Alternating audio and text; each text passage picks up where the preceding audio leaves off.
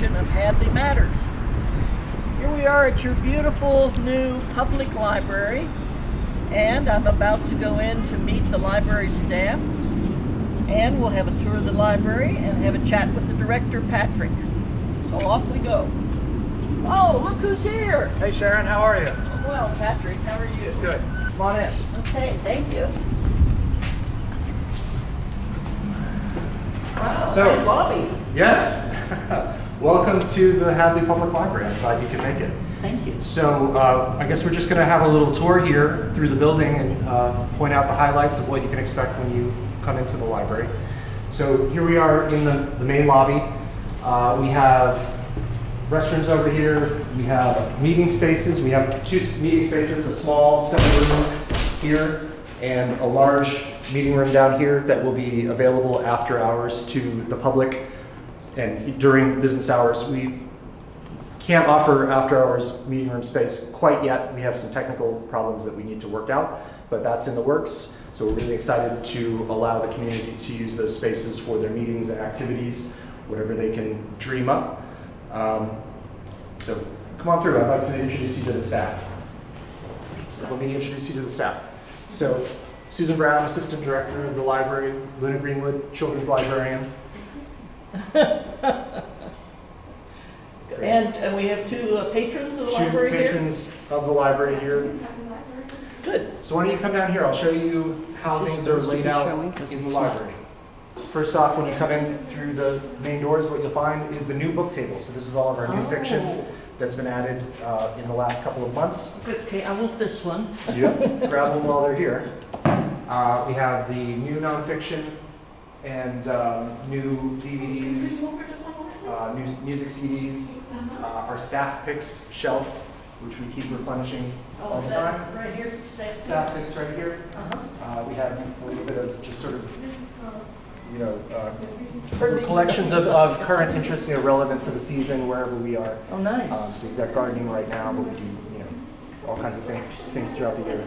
Black History Month, whatever it is that's appropriate for the times. This is all new nonfiction. These are the new nonfiction. Okay, Yep. and this is seasonal. Seasonal stuff, it just changes. New DVDs. Oh. We've got all of our periodicals over here, this adult periodicals here. And then we've got our wall of movies, the wall of DVDs, all of the DVDs that people will remember from the Goodwin Library, which were there in the main room. We've got them all here finally, so you can see them all in one place. Terrific. We've got documentaries down here, music CDs, our audiobook collection, and then we have just a lot of reading space, areas where people can spread out with the newspaper or a book or a laptop and do whatever they please. Now, does the library have its own computer? So we do have public computers. We have computers here in the adult room. We have computers in the children's room, computers in the young adult room for all age ranges to use. Good. So come on down here. Okay. We've got the reading area here. Nice natural light. Light space. Yep. Patrick. Great place to sit down and read a book, read the paper, Yeah. whatever. Really nice. Chat with your neighbors. And these are your. These are the audiobooks. Books on CD. Yep. And we have a nice collection of those, kind of bursting at the seams. Now, do you, in your fiction section, some Yes. libraries separate particular genre, like mysteries or something? Are you doing any of that, or is it? Yes, that's a great question. We don't really tend to do that here. We talk about it sometimes, and the pros and cons of that are, kind of the biggest con is that there are a lot of things that don't fit strictly into any one genre, Yes. particularly nowadays. So it's hard for people to know where to look. So we tend to just sort of rely on, and we need to kind of keep working on this, but we rely on genre labels. Okay. So that people can see at a glance what's considered a mystery or what's considered science fiction, historical fiction, that kind of thing. Nice. Yeah. Work on that. Now, these would be more study carols More, here? more study carols, more quiet seating. You're not going to let me take my coffee back there, are you? We're pretty easy. Oh, good to know. So why don't you come on down this way? We'll go down to the other end of the building. Great space, Patrick. I'm very happy here.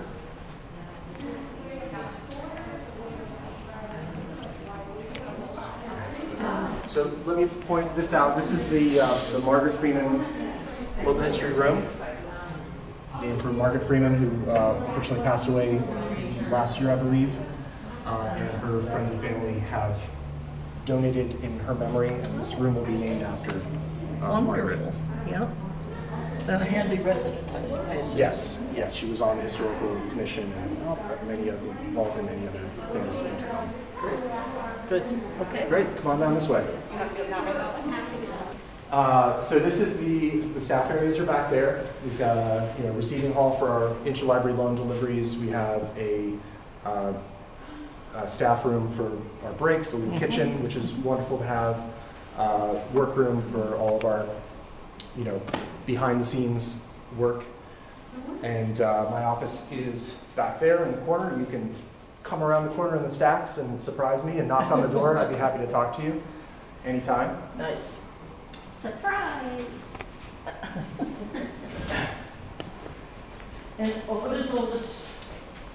So we have a lot of these. This is essentially storage for library supplies, printer paper, that sort of thing. This is what we consider like the business center of the library. So when people come in and make their copies, and they want to staple and collate and paperclip, and we'll be able to have those materials here for people, and that's something that's on the way. This is what serves as our public printer, which if you print from the computers, the public computers, it comes to this printer, so you can pick up your own copies. So this is sort of a work in progress as well. Over here we have the Friends room. The Friends of the Library do a lot for us as an organization. They are involved in supporting our programs financially. They help publicize our programs. And so they are. Do you have that new? They have book sales periodically. So we've got room in there for them to have this act as like just a standing book sale. They don't have to do it now outside and set up tables. They can just have people come in and buy stuff right off the shelf. Yeah.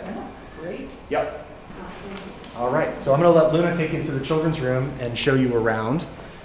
Welcome. Here I am. Hi, everybody. Welcome to the children's room. We're very excited about this.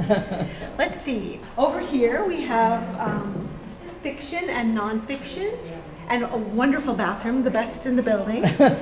I'll remember that. Yeah, it's got really nice tile. Oh, wow.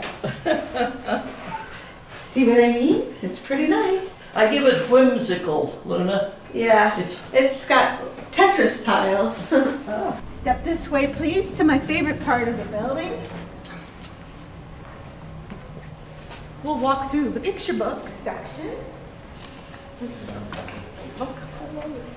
Oh, I love this one. Very good book. Okay. These are our new books. Wonderful display options in this building. We have lots of space, so we have picture books and fiction, all new. And then over here, hello. This is a fun, like, little hangout place. You can read or color, hang out, and it's very sunny. We can look at the senior center out there. And that's a beautiful crabapple tree. It's just a baby now, but someday it'll be amazing. Maybe in 10 years. Over here, we have a large board book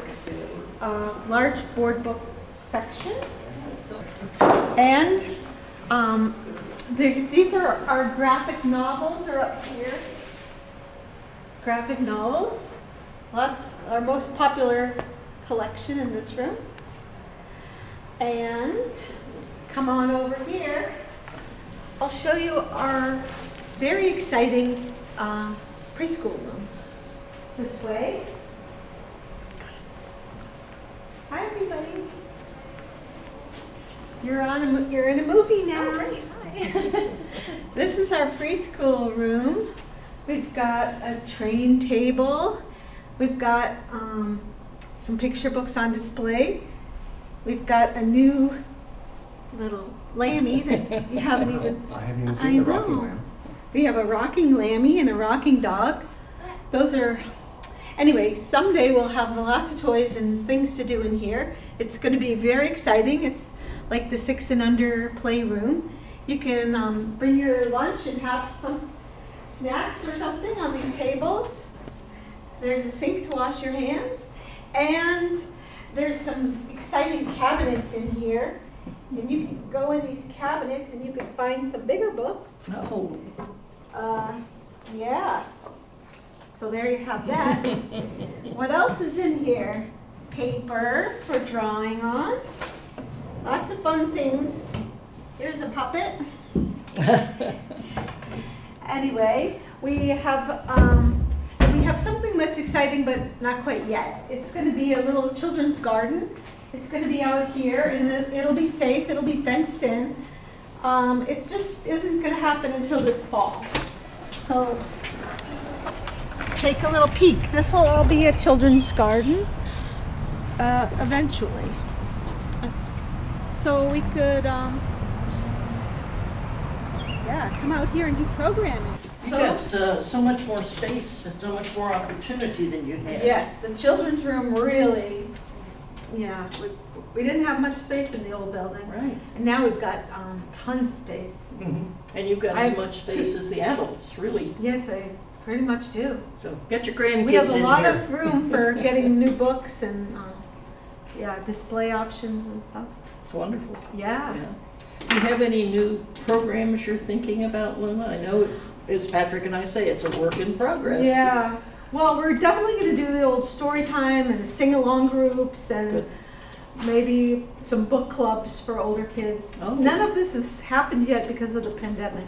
Of course. But that'll be coming soon. Mm-hmm. And during the summer, we'll have some a program called Art on the Go, which is going to be take-home crafts. Oh. And that's funded by the Hadley Cultural Council. That's wonderful. So they gave us some money so we can do that. You got a little grant? We got a little grant to buy art supplies.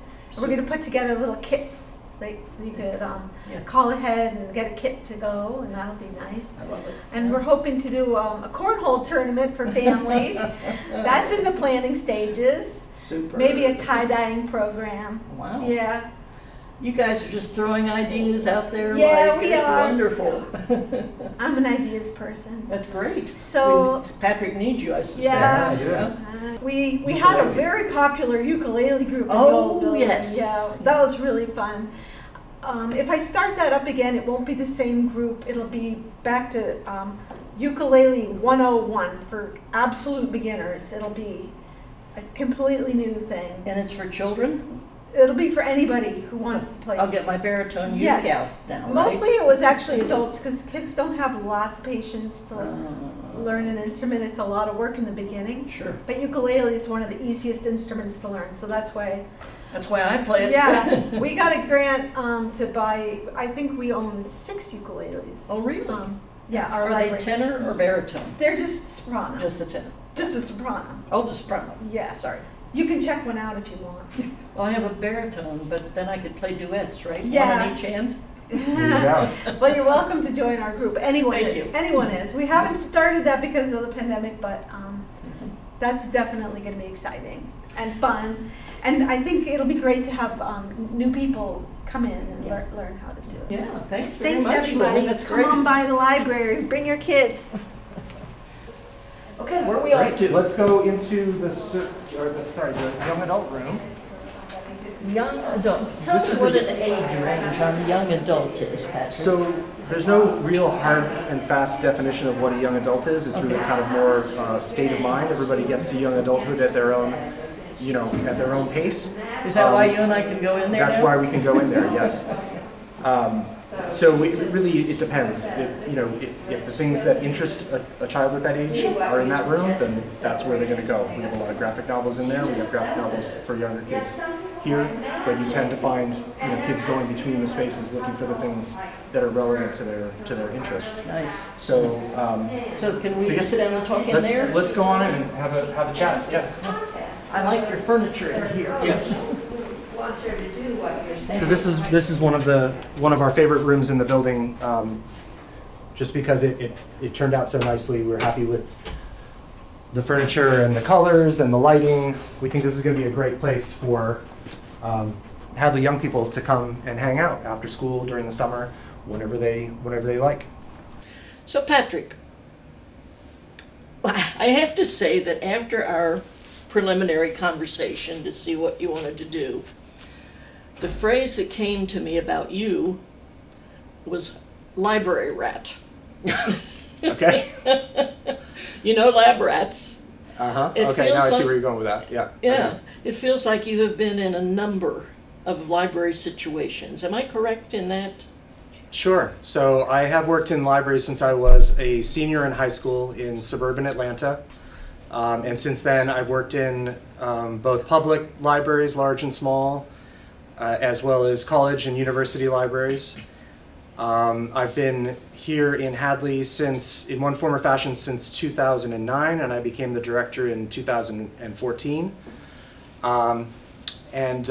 Ever since day one of becoming the director here, we have been involved in the process of getting this new library built. At that time, we had applied for a grant, a planning and design grant, to do the feasibility study.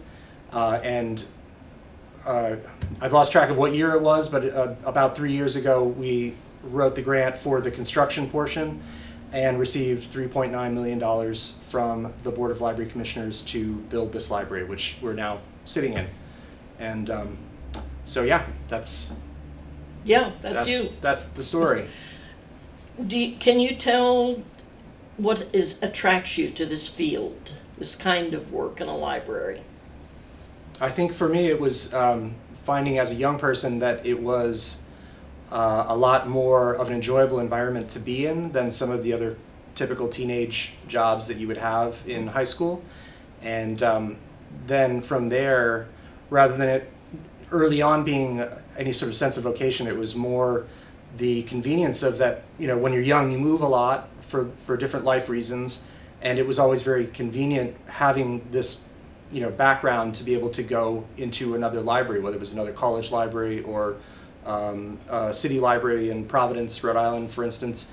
So that's just sort of how it happened, and then at a certain point I decided I needed to, you know, take the leap and get my master's degree in library science and do this quote-unquote professionally rather than just as a paid hobby. Where'd you go for that, Patrick? Simmons College. Oh, over around the Boston area. Simmons is in Boston, but they have a satellite campus at Mount Holyoke, which made it a lot more convenient for me to do. Oh, yeah, yeah. Talk to me or talk to us a little bit about your staff. Who works here? Who volunteers here? What's the nature of volunteering? All of that. Oh, sure. Yeah, so there's about a half a dozen of us.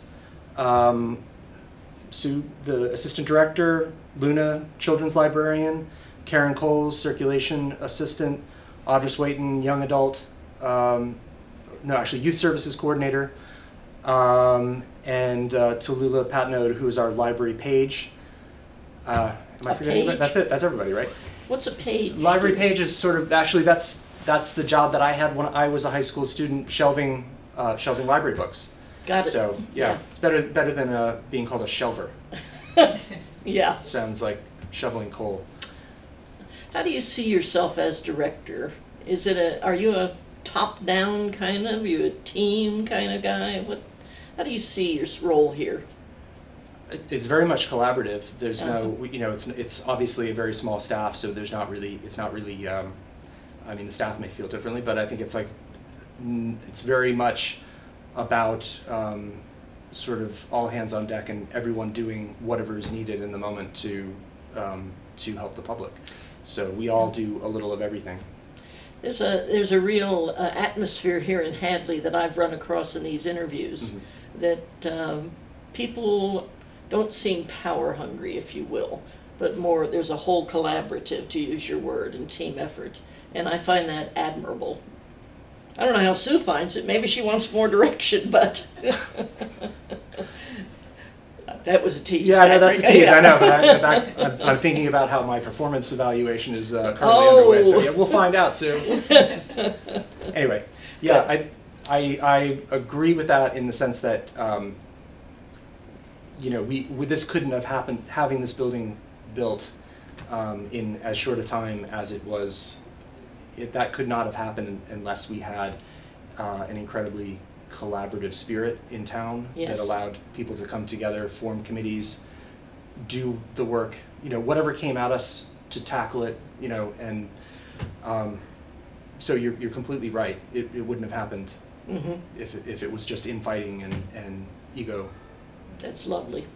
It really is. I was going to say, you all don't know because you were not part of the tour, about where Patrick and I are sitting right now. Want to share? Sure. So that? we're actually in the young adult room, which is an area that is, essentially for high school kids, older middle school age kids. And this is, I think, collectively, the staff, I think we all kind of share the feeling that this is one of our favorite spaces in the building. And so we're really excited to have a room for those kids to come and use the library after school, during the summer, whenever they'd like to, come over and study, to just hang out, play video games, read, whatever makes them happy. But it's a great space, and we think that they're really going to love it. So we're very excited to, actually, I should just say now, since it's kind of coming up, we are going to be open as of next week. Right now, we're currently open by appointment, but next week we're going to be open 6 days a week, our normal hours, no appointments, you just walk in. So terrific. We welcome the community into the library. We're very happy to have people just coming to visit us in the way that they used to over at the Goodwin. You're returning to some normalcy, it sounds like. I hope so. Look, no masks. Yeah. Patrick and I have agreed on that because it would be too hard to hear us there. Yes. Yeah. So if you look ahead, Patrick, what are the big items on your plate and your plate with the staff that you feel like you're going to attack now as opposed to in a year from now? Luna talked about the space out there, which is, I assume, there is an outdoor space off the preschool room, and they're hoping to make that into a fenced-in area where programming for children might happen. But I'm assuming that's a little ways off, and you've got things on your plate right now like don't let things fall off the wall because they're under warranty, which you'll understand when you see Luna in the children's restroom. Yeah, whoa, our building, that fell off. Okay. Don't look. Yeah, Don't take that. That's a warranty issue. Yeah. So what are the big things on the plate? Well, I think right now, just because things are moving so fast with reopening the library and having the public in, we're sort of in this is kind of an experimental mode. I mean, we all know what it's like to work in a library and to serve the public, but we don't know in a new building what to expect in terms of, how busy it will be. And also in a new space, we don't know how the public will react to the space. We don't know how the public is going to want to use this building in ways that are different from the old library.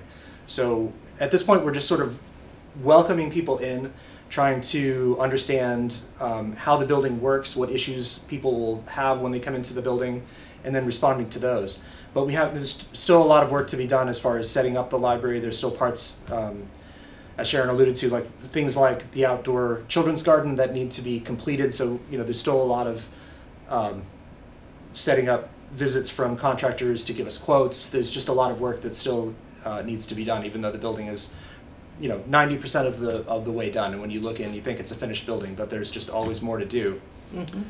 So right now, and again, because we are a small staff, we're not being overly ambitious in the sense that we just want to see what life is like when the public returns before we get incredibly ambitious with programming and other sorts of things. We're still kind of at the tail end of a pandemic, so we don't know how people feel about coming out and participating in programs yet. We'll sort of see it as we go.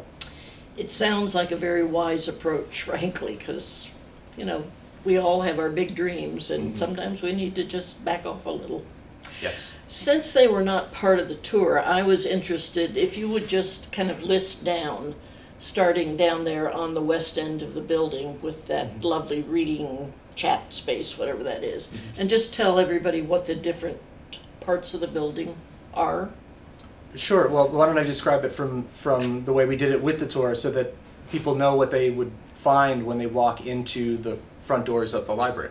So when you arrive at the library and get out of your car and come in through the main entrance doors, right at the main entrance you'll see one of the things that we're most excited about, which is a built-in book drop right in the wall where you can open the flap and put your book or your DVD in outside of the library at any hour. Good. And it's great for us because we don't have to go out in the snow and the rain to empty it. So that is a great improvement that makes our lives easier. I don't know if it makes anybody else's lives easier, but we are thrilled about that. So as soon as you walk in the doors, you'll be in a lobby off of which there are 2 meeting rooms, a small study room and a larger meeting room. The larger one is actually the Kate Nugent Memorial Community Room. And both of those rooms are available, or will be available, for after-hours use. So even when the library is not open, people will be able to reserve those 2 spaces, swipe themselves in, use the room, and then leave the library, and the building will be secure. We're not able to offer that yet for technical reasons, but again, that's another thing that we're working on, and hopefully that will be available soon. Mm-hmm. Sorry, you Yeah, had a question? Kate Nugent. I caught the name, but I Yes. don't know. So Kate Nugent was a select board member for the Hadley Select Board who passed away at this point. I think it's probably about 10 years ago. And she left a sizable bequest to the library specifically. And so we have used that money with the agreement of her family to name that space, the large meeting room, because we thought it was a very fitting use of that gift. Lovely. Good. Okay, so you come in, Yes, you have the meeting rooms. So you have the 2 meeting rooms, the lobby, the restrooms are off of the lobby, and then from there you come in another set of double doors, interior doors, into the main space of the lobby, or into the main space of the library, and directly in front of you there is a large desk. That's the adult circulation desk, which also has a book drop cut in it, so you can return your items there if you'd like. And that is where you would do most of your transactions. So if you have something to check out or holds to pick up, you would go to the desk and the staff will help you there. To the left, if you turn left, you'll immediately see the new book table. It's the old round book table that you remember from the Goodwin Library if you used to come in. And so we're still using that table.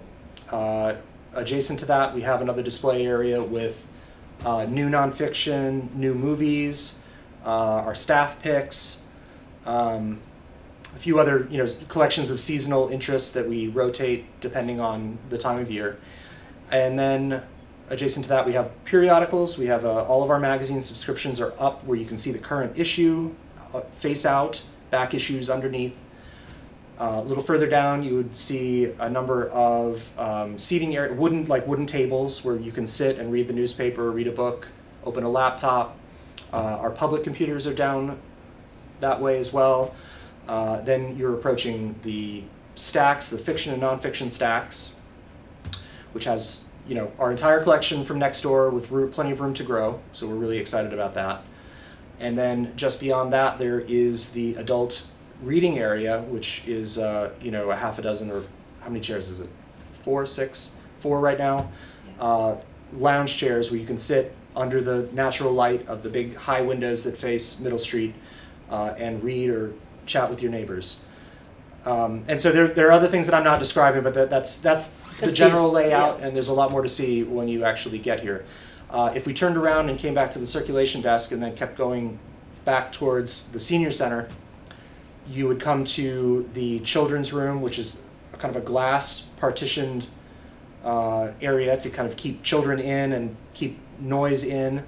And the children's area is a great addition to the library because we didn't really have a proper children's department in the old Goodwin. It was sort of a mixed space of adult things and children's things, and this gives us a nice separation so that kids can be kids and make a lot of noise and not disturb adults who are reading.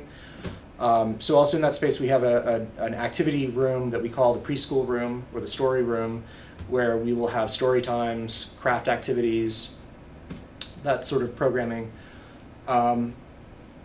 And I think that's about the end. Oh, and I'm forgetting about this room, the young adult room, but I think I already spoke to that, yeah. I also think you might want to mention the Friends Room and the Yes. local history. We also have the Margaret Freeman Local History Room, named in honor of Margaret Freeman by members of her family and friends.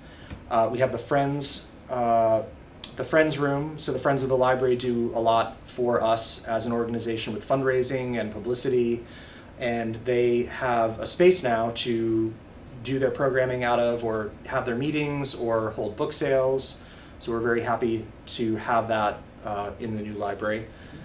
And they also can use the computers, and there is a copier, a printer. Yes, we have a public copier. We have printing from the computer. So if you need a public internet ready computer, you can use the computers here for that. We have computers in the adult section, the young adult room, children's room. So there are computers here for all age ranges to use. Yeah. And I will tell you that one of the things that has impressed me is the wonderful light in here. I mean, your Goodwin Library will feel like you were down in the root cellar. When you come in here, it is just, it's light. Uh-oh, don't say that. But yeah, it is nice natural light. I think everyone will love. And we would like Patrick and I would like one of you to tell us what the heck the name of those big windows up on top are. He likes Cella's story. I think it's Clara's story. I mess with cholesterol or cholesterol.